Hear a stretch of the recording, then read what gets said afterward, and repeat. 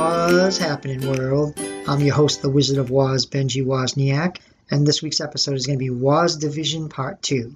So in the last episode, I thought that the fake Pietro would turn out to be Mephisto. Well, I was totally wrong, and the villain of this series turns out to be Agnes, the nosy neighbor, who's actually Agatha Harkness in disguise. Now, Agatha Harkness is one of the original Salem witches, and in the comic books, Agatha is the teacher of the Wanda and the nanny and protector of Franklin Richards, the son of Reed and Sue Richards from the Fantastic Four, and she's the mother of Nicholas Scratch. So in the show, she wants Wanda's magic, and she wants to know how Wanda got the magic.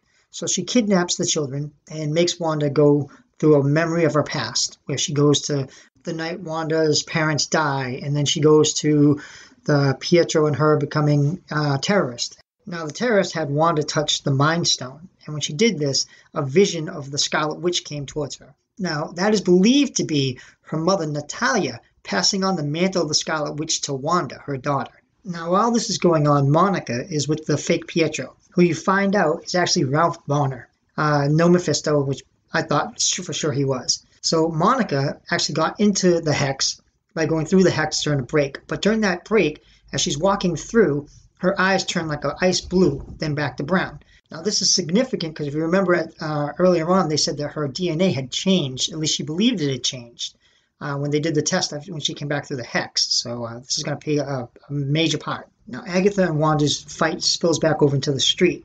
And you learn that through this whole process that Agatha's ability as a witch is the ability to take other witches' powers from them if they use it against them. So she gets Wanda by having her children on leashes and making Wanda fight her. So Wanda has to use her powers against her.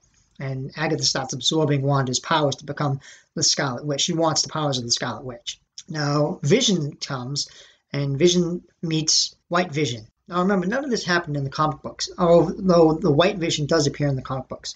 So there's a lot about Vision that's not actually told in the movies or in the show. Vision was actually made by Ultron from parts of the original Human Torch.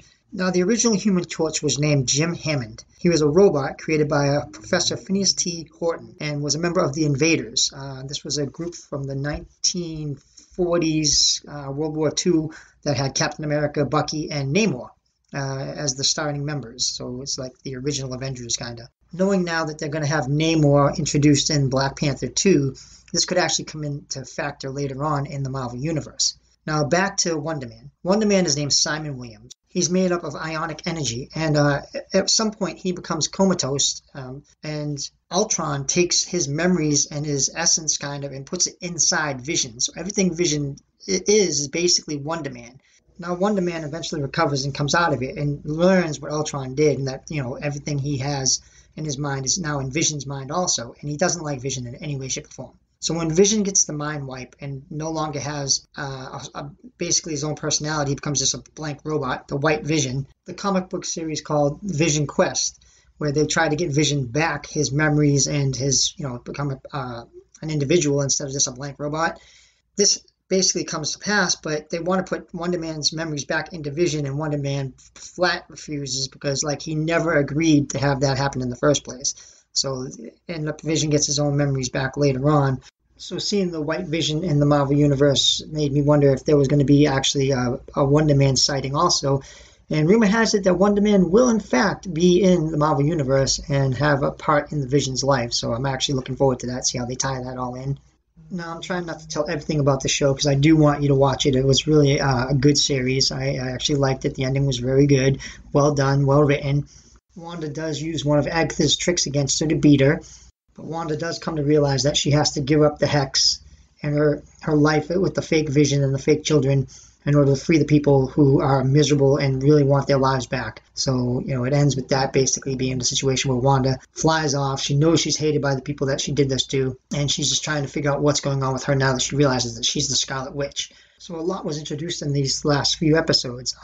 They mentioned the Darkhold, they mentioned the Sorcerer Supreme, and at the very ending, Wanda's sitting in a cabin on a mountain, and many believe that this mountain was in fact Wundagore, where Pietro and Wanda were conceived and raised. So this could be a major factor for them also. Now, as I mentioned before, about Monica. There was something special about her with her eyes changing color from ice blue to brown. Well, at the end of Wanda Vision, after the credits, if you continue watching, a Skrull comes and takes her and talks to her. So I believe that Monica is actually Monica Rambeau, Captain Marvel. So the end of WandaVision actually opens up a whole bunch of things that can be done in the MCU right now, and I'm actually looking forward to this. When Wanda goes back into the house, she has an astral projection of herself actually studying magic to be a stronger witch. And while she's doing this, her son's voices can be heard saying, "Help us." So I think this is going to lead into the Doctor Strange movies. Then there's Special Agent Jimmy Woo, who informs Monica that the reason why he was in Westville in the first place is to investigate a case of a missing person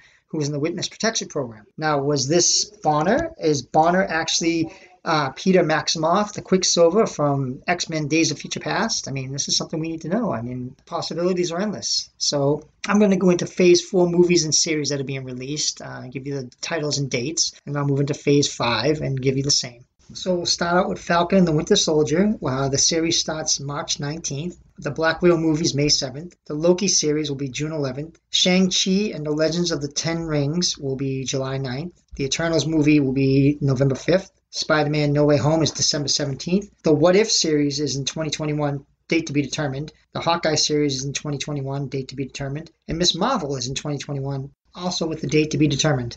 Morbius the Vampire is January 19th, 2022.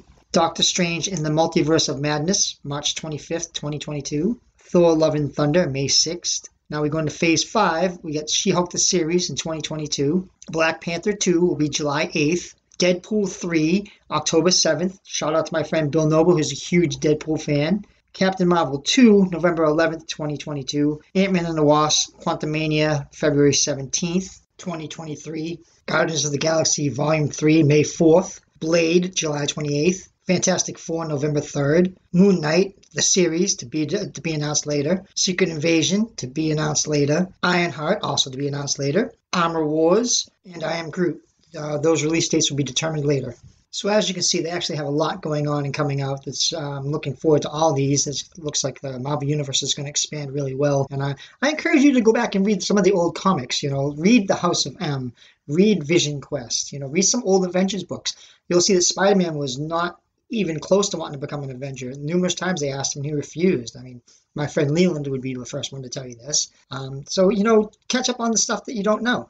I mean, it's good to have like a back knowledge of what really happened, in these books, because you get a better understanding of the characters. So I truly thank you all for listening. I really do appreciate it. And I encourage you to tune in next time for What's Happening.